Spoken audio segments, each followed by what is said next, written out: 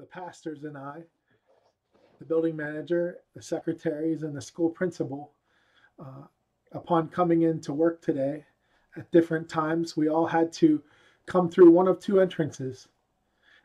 And on those are cement patios before you get into the door. There was some beautiful artwork that met us as a surprise today. Artwork and encouraging messages from Scripture. And coming into work on a rainy, dreary day where you're out of routine, out of sorts, the whole day ahead is on your mind. It's very scattered, and you're met with this beautiful, encouraging surprise.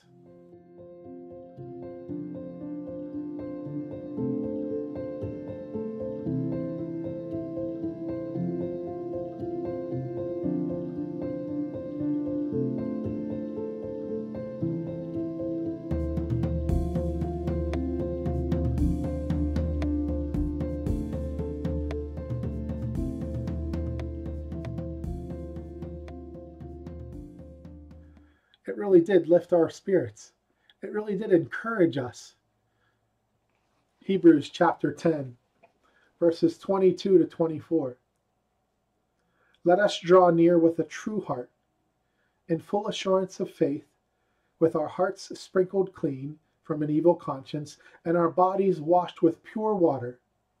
Let us hold fast the confession of our hope, without wavering, for he who promised is faithful. And let us consider how to stir up one another to love and to good works. The author of Hebrews is telling you and I to do nothing less. In 3 steps, it's saying there in those 2 verses. Number 1, draw near. Draw near to God in these chaotic times, in these days. Draw close to him.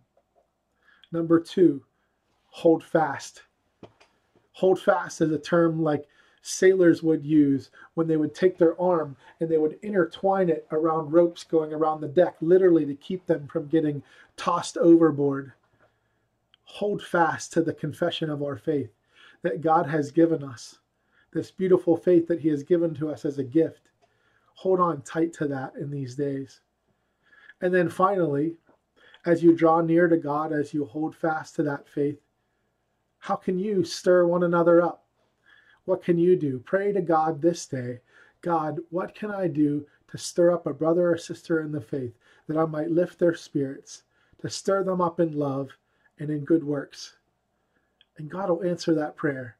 However it is for you, whether it's a phone call or a creative note or something else, or to make somebody a treat, to leave an anonymous note or a message for someone.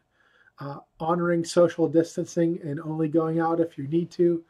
But there are many ways that God may lay on your heart, how you can stir one another up in faith and good deeds. So that's my challenge to you this day, brothers and sisters. May you do so for the glory of God.